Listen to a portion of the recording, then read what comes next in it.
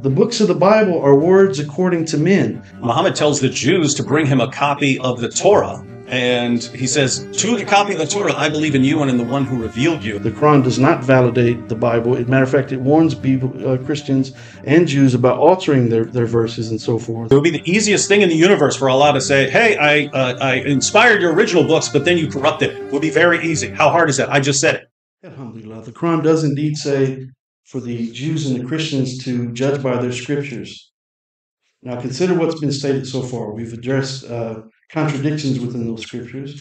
We've addressed anonymous authors of those scriptures.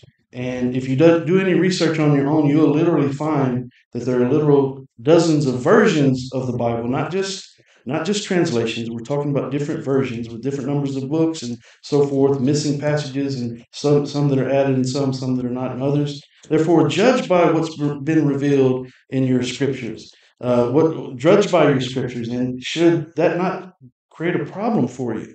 When in those scriptures, we have Jesus, peace be upon him, submitting his will to our Creator, and in those scriptures, you have to take these ambiguous statements that are being made to try to suggest that Jesus is the Son of God and also God himself, with all the contradictions that exist in various places. So yes, judge by your scriptures. Do exactly that. Put it on the scales of logic and reason and decide for yourself. Don't just rely on what the preacher is saying on Sunday morning, on Wednesday night. Be a reader instead of a repeater. Don't just repeat what you've been told over and over again. Be a reader instead of a repeater. Because what happens is most people don't like to read. It's a lot easier just to go and listen to what the preacher man says on Sunday morning and just roll with that, because mom and dad have been telling you the same thing since you was a little kid. They also told you about Santa Claus. He didn't exist. But the fact of the matter is, be a reader instead of a repeater. Put these things on the scale in your own mind. Think logically for yourself. And does it make sense that Jesus, peace be upon him, who's praying to another as his God, is actually God himself? And that's not even what it amounts to is that Jesus is in that prayer. He's submitting himself in that prayer to another. And, that makes him a Muslim again with the literal etymological sense of the word. Well, it's actually awesome that Kenny agrees that Allah orders us to judge by our scriptures, even though he clearly says that repeatedly. You find that in the Quran. You find that in the Hadith. In fact, in Sunan Abu Dawud, Muhammad tells the Jews to bring him a copy of the Torah. And he says, to the copy of the Torah, I believe in you and in the one who revealed you. And then he puts the Torah on this judgment seat and tells the Jews that the Torah is their judge. Muhammad also says in Jami at-Tirmidhi that Jews and Christians have the Torah and the gospel in the same way that Muslims have the Quran. It makes no sense if it's been corrupted. And so it's very clear that Allah orders us to judge by and live by our scriptures, but it's just strange to hear a Muslim admit what the Quran so obviously says. So hats off to Kenny for that. But then Kenny says, yeah, but once you judge by your scriptures, you're going to be confused. Well, that's interesting. So he says God is not the author of confusion in the sense that God's not going to confuse you by this stuff, and yet his God orders us to judge by these things that Kenny says are very confusing. I have to say I don't find it terribly confusing. It's confusing in the sense of hard to get your mind around, but yeah, all kinds of things are like that. Does Jesus submitting to the Father cause a problem for Christians? No, that is foundational to Christian theology. There is no Christianity without the doctrine of the incarnation. There's no Christianity without that. It's foundational to Christianity. Why is Kenny acting like this is all somehow shocking news to us? As for dozens of versions of the Bible, I still don't know what he's talking about, but if he mentioned that there are textual variants and things like that. If that's a problem, fine. There are textual variants in the history of the Quran. Muhammad's companions couldn't even agree on what was supposed to go into the Quran. Ibn Masud had 111 chapters in his. Ubay ibn Ka'b had 116 chapters in his. The authoritative version now has 114 chapters. We open up the Muslim sources. Sahih Muslim says that 2 entire chapters were lost because Muslims hardened their hearts and didn't keep reciting them. Large passages came up missing because the only ones who had them died in battle. And even in the world today, you go to different parts of the world today, you have different. They're called the Qira'at, but you have different Qurans in different parts of the world. So if this is a problem and this is all confusing, then Islam is confusing once again. And Kenny, you got some problems here, because the topic is whether Jesus was a Muslim, and Islam looks like is crumbling.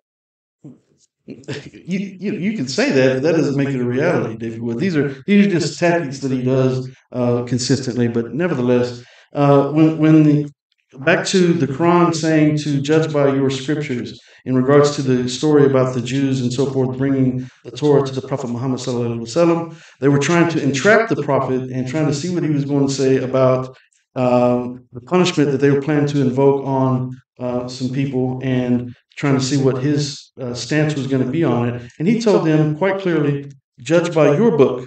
Judge by your book. I believe in what's been revealed here. You judge by it. And the same thing we're saying. We know what's been revealed in your books, but you judge by it. You put it on the scales in your own mind and weigh these for yourself. Every individual listening to this debate now and in the future, you put all of this on the scales of logic and reason and ask yourselves, ask yourselves, by the literal etymological sense of the word Muslim, one who submits to God. I've given sources for this definition, about 6 of them during the course of this debate, my opening statement. Does that balance out? Well, yes, one who submits themselves to God would by definition be a Muslim in the etymological sense of the word. That's the topic of the debate. That's what I came here to prove, and that's been proven today. Now, we have to resort to the Christian dilemma and try to go back and attack the Prophet Muhammad, peace be upon him, and try to validate the Quran with the Bible with the books of the Quran. When if you keep reading the verses of the Quran, we don't have time to go through all this in this debate. But we can certainly set up another debate about whether or not the Quran validates the Bible, and we'll see clearly in that debate, I assure you, because truth is made clear from falsehood. The Quran does not validate the Bible. As a matter of fact, it warns Christians and Jews about altering their verses and so forth. And we see the evidence of that by example of the multiple versions that I mentioned, and that's another topic as well. But we don't want to get off on a red herring on that. Go ahead, David. So after saying that the Quran does command us to judge by our scriptures, Kenny now says the Quran doesn't validate our scriptures, which is weird because, again, Allah says that he revealed our scriptures. He says that we still had the Torah and the gospel during the time of Muhammad. Says that no one can change his words. No one can alter his words. Says that the Torah and the gospel were still authoritative over Christians and Jews during his time. In fact, if you read the Quran, very different from the perspective you get from Muslims today. The perspective you get from Muslims today is the Torah and the gospel have been corrupted, and therefore everyone has to use the Quran. Not the position of the Quran. The position of the Quran is that the Arabs were the last people to get their revelation, and once the Arabs had their revelation, now everyone had their revelation. Everyone has had their prophets. Muhammad is the seal of the prophets because he was just last. That's the perspective. So the Quran tells other people to go back to their scriptures. You Christians, you judge by your scripture. You Jews, you judge by your scripture. Muslims, we judge by the Quran. Everyone's got their scripture. People eventually found out, as we're seeing here today, that the Torah and the gospel just don't line up with the Quran. And so later Muslims were forced to say, the scriptures have been changed, even though that completely contradicts what both Allah and Muhammad repeatedly declared. So there's no way around it. And by the way, you said you'd be willing to debate whether the Quran affirms, but that was the topic I suggested. You said you'd rather debate whether Jesus was a prophet. Was a Muslim, and happy to do that. But you can't get away from the fact that your scriptures affirm the inspiration, preservation, and authority of our scriptures. As far as Jews and Christians twisting the scriptures, that is a condemnation.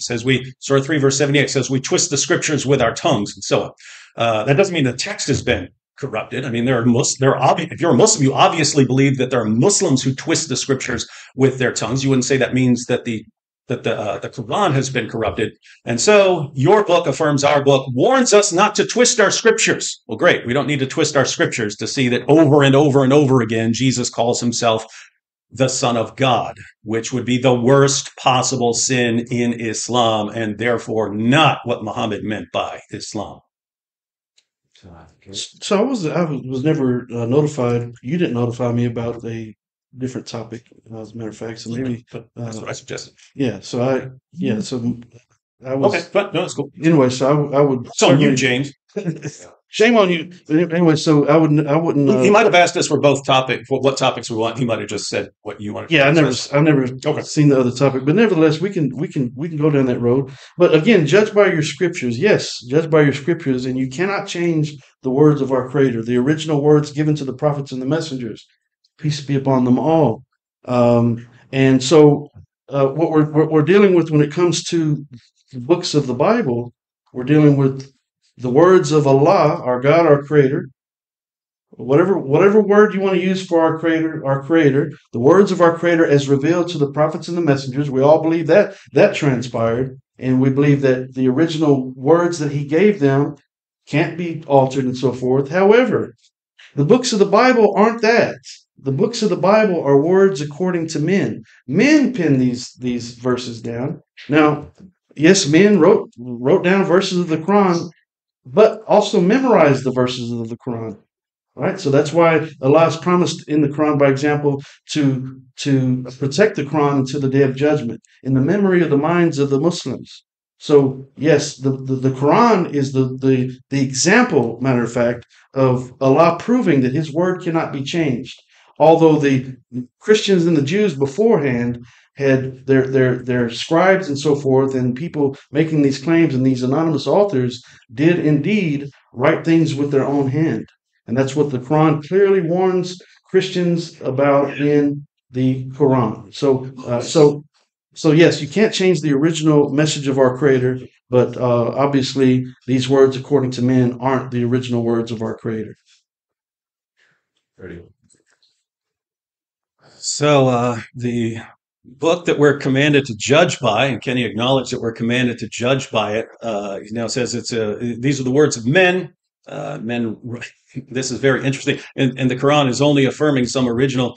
Again, not what the Quran is saying. It would be very easy. It would be the easiest thing in the universe for Allah to say, "Hey, I inspired your original books, but then you corrupted it." It would be very easy. How hard is that? I just said it.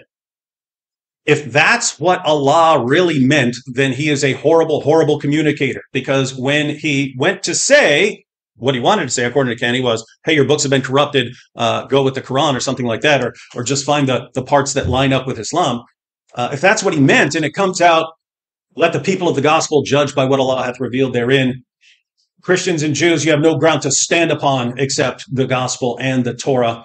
If what He really meant is what Kenny is saying, hey, don't trust those words of men, and it's coming out, judge by your book, you've got the word of God, no one can change Allah's words, then Allah is simply a really, really, really bad communicator. And it's just weird, because every debate we have, I mean, in our debates about Muhammad and Aisha, I'm the one defending the reliability of hadith passages. And here we are, and I'm the one who has more respect for Allah's statements than Muslims do.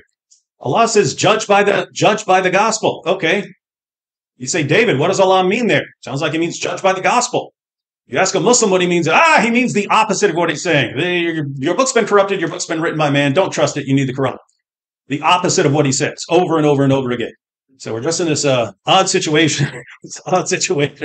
Where D. Wood is once again the champion of defending the clarity of the Quran.